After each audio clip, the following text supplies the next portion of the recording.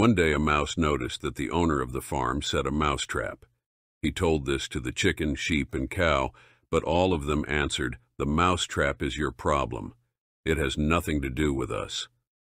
Later, a snake was caught in a mouse trap and bit the farmer's wife. The farmer, trying to heal her, made chicken soup for his wife. Afterwards, slaughtered a sheep to feed everyone who came to visit the wife. Unfortunately, the wife died, and the farmer slaughtered the cow to feed it to the guests at the funeral of his wife. All this time, the mouse watched what was happening through a hole in the wall. Always remember, if something doesn't concern you, don't directly think that this is something that will not hit you on the head. A rich man had 3 daughters.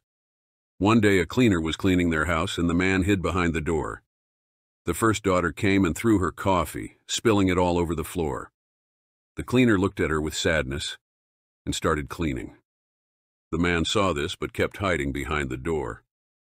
Then the second daughter came and reached into her purse, only to pull out trash and throw it on the floor.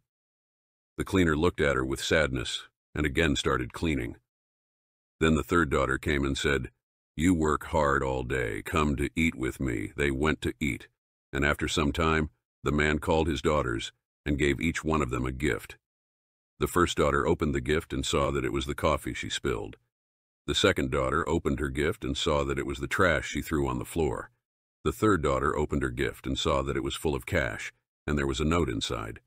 The note read, "Dear daughter, all of my expensive cars and houses are now yours." A son took his old father to a restaurant for an evening dinner. Father, being very old and weak while eating, dropped food on his shirt and trousers. The people in the restaurant watched him in disgust while his son was calm. After he finished eating, his son, who was not at all embarrassed, quietly took him to the washroom, wiped the food particles, removed the stains, and combed his hair. When they came out, the entire restaurant was watching them in dead silence, unable to grasp how someone could embarrass themselves publicly like that. The son settled the bill and started walking out with his father.